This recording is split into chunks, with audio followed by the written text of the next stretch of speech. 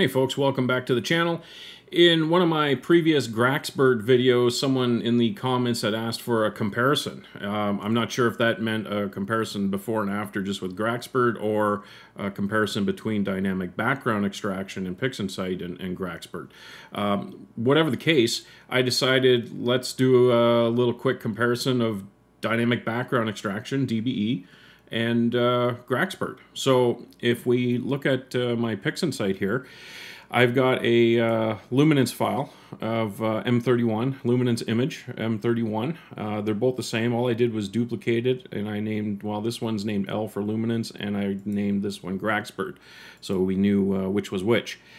Let me do the dynamic background extraction first on the luminance channel, and we'll see what kind of result we get. Now, just to save some time, I went ahead and created a dynamic background extraction layout with sample points. We can see them there, scattered throughout the field of view, not over any of the galaxy or galaxies.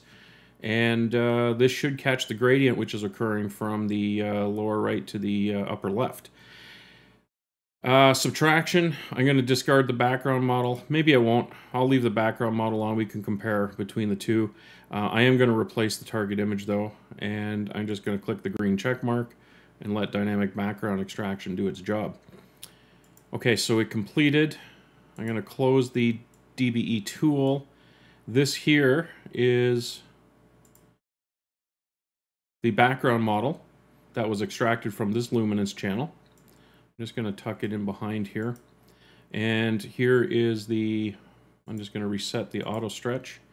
And there's the M31 image with the DBE applied to it.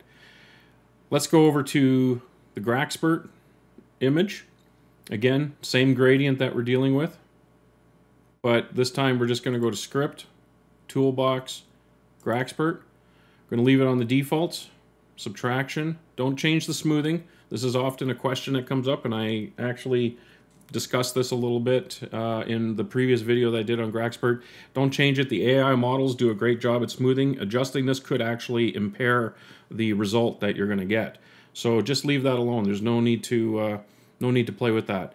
I am going to show the background model so we can compare the two, and I'm just going to click the green check mark and let Graxpert go to work. So this is Graxpert AI, and it's going to analyze the image for the gradients, and it's going to subtract them for us. We don't have to do anything really except for click. There's no laying in sample points or anything like that. There's no questioning what's nebulosity or what's galaxy in this case.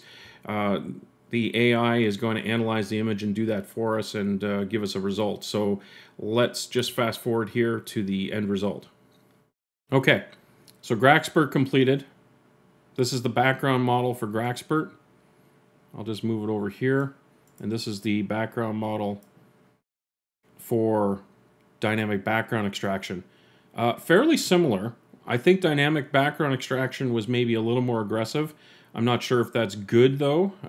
It looks to me like the Graxpert AI was a little less aggressive in the removal of the background gradient. It looks a little, it looks like it could be a little better to me, but it's hard to say. An aggressive removal could affect other things in the image as well. So let's just minimize these up out of the way. We'll keep them with their respective images. And here's a comparison of the two images then. So this is the dynamic background extraction image, and this is the Graxpert image. So the dynamic background extraction did work a little more aggressively. We can see it looks a little darker. The Graxpert worked equally as well, like a nice result. I don't think it was quite as aggressive as the dynamic background extraction.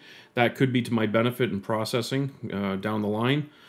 Maybe not, hard to say. But this gives you a good idea between the two, and depending on your image and your situation. You might want to try both and experiment and see what gives you the best result. Right now, for the most part, am using Graxpert. I haven't really had any issues with it. 99.9% of the time it works really well, and I'm able to get the gradient, the background gradient removed from the image rather quickly, and of course very easily with letting the AI do the heavy lifting for me. So that is a comparison of the two, and if you have any questions, by all means, leave me a comment, and I'll see if I can get you an answer. Or if you just have an opinion that you want to throw in there about Graxpert and dynamic background extraction, feel free to do that as well. Look forward to reading your comments. Please note that some of the questions, if you're technical in that with regards to Graxpert functioning, I may not be able to help, but you can always reach out to the Graxpert support and ask them, and they can certainly assist you with getting things fixed if you are having problems with Graxpert for some reason. Okay, thanks very much for tuning in, and don't forget to like and subscribe and all that good stuff, because like I've said before in my other video, it makes me happy, and that's a good thing. So, clear skies to you, and we'll see you soon.